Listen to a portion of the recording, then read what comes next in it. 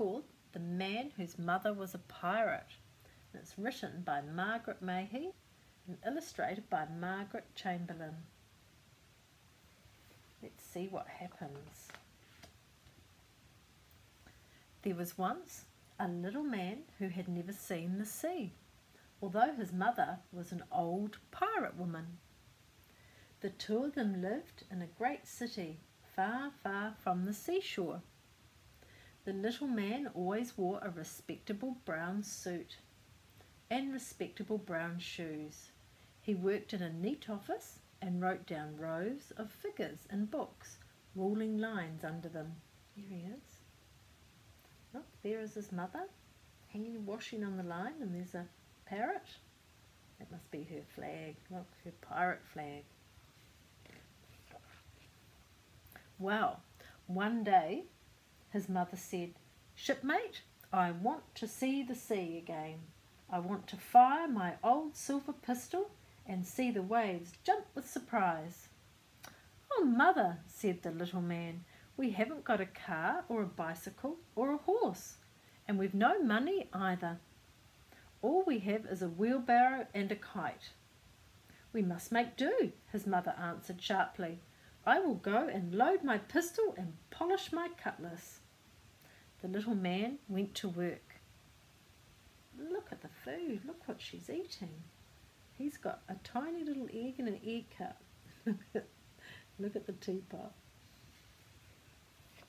And the parrot, did you see the parrot? "Please, Mr. Fat," he begged his boss.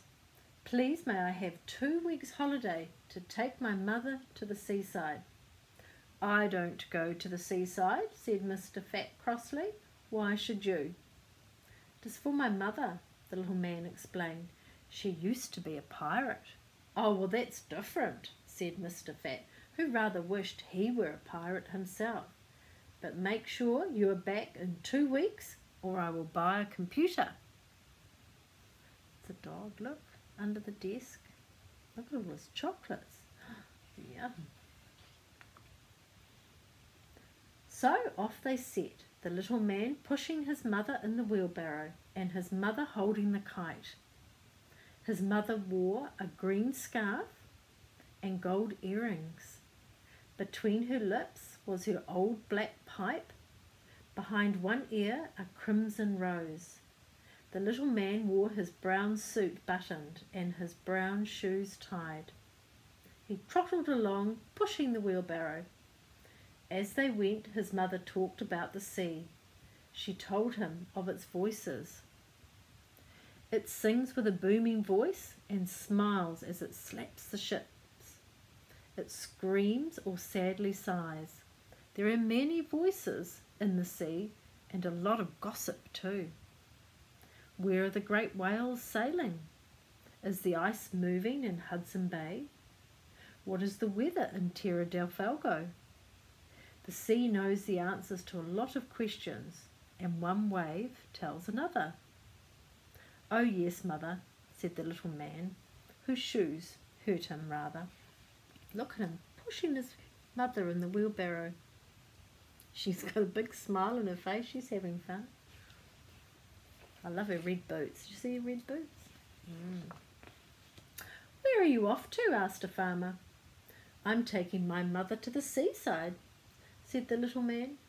"I wouldn't go there myself," said the farmer. "It's up and down with the waves, in and out with the tide. The sea doesn't stay put the way a good hill does." "My mother likes things that don't stay put," said the little man. Something began to sing in the back of his mind. Could that be the song of the sea, he wondered as he pushed the wheelbarrow. His mother rested her chin on her knees. "Yes, it's blue in the sunshine," she said, "and it's grey in the rain. I've seen it golden with sunlight, silver with moonlight, and black as ink at night. It's never the same twice." Look at the cows. He's got a big tongue. Little doggy there. The farmer, he's got his gumboots on, look.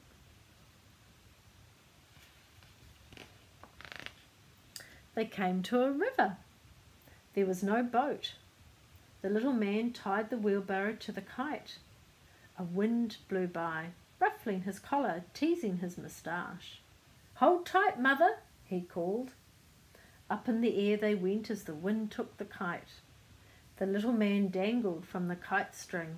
His mother swung in her wheelbarrow basket. She's in there. Look at him, way up there. "This is all very well, Sam," she shouted to him, "but the sea, the sea. It tosses you up and pulls you down. It speeds you along, it holds you still. It storms you and calms you. There's a bit of everything in the sea." "Yes, mother," the little man said. The singing in the back of his mind was growing louder and louder. As he dangled from the kite string, the white wings of the birds in the sky began to look like the white wings of ships at sea. Oh, can you see the white wings? Well, there's the parrot. The parrot's coming along too.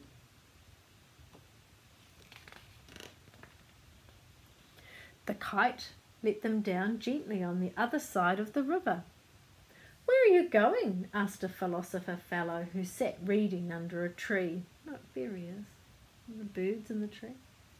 "I'm taking my mother to the sea," said the little man.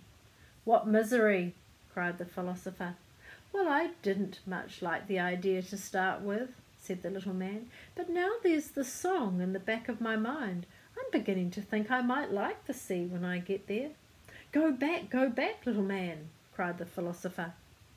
"The wonderful things are never as wonderful as you hope they'll be. The sea is less warm, the joke less funny. The taste is never as good as the smell." "Hurry up, the sea is calling," shouted the pirate mother, waving her cutlass from the wheelbarrow. Look, there's a little frog, a little mouse. The little man trundled his mother away, and as he ran he noticed that his brown suit had lost all its buttons.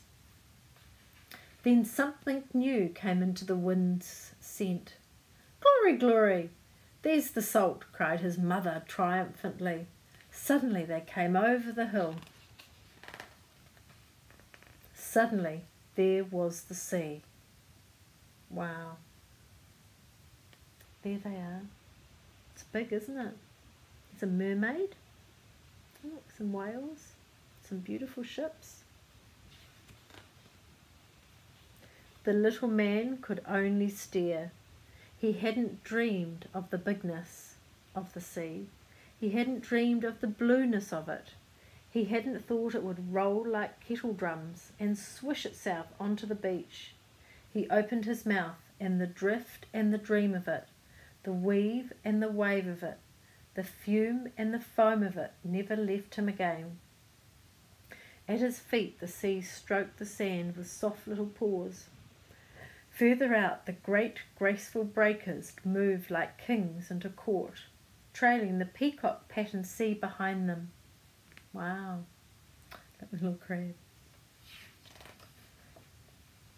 The little man and his pirate mother danced hippity-hoppity happy hornpipes up and down the beach. The little man's clothes blew about in the wind, delighted to be free at last. A rosy sea captain stopped to watch them. "Wow, here are two likely people," he cried. "Will you be my bosun, madam? And you, little man, you can be my cabin boy." "Thank you," said the little man. "Say aye, aye, sir," roared the captain. "Aye, aye, sir," replied the little man, just as smartly as if he'd been saying "aye, aye, sir" all his life. So Sailor Sam went on board with his pirate mother and the sea captain, and a year later someone bought Mr. Fat a green glass bottle with a letter in it. "Having a wonderful time," the letter read. "Why don't you run off to sea too? And if you want any more moral to the story than this, you must go to sea and find it." Look at them, having a lovely time. Even the pirate. Hope you enjoyed it. See you.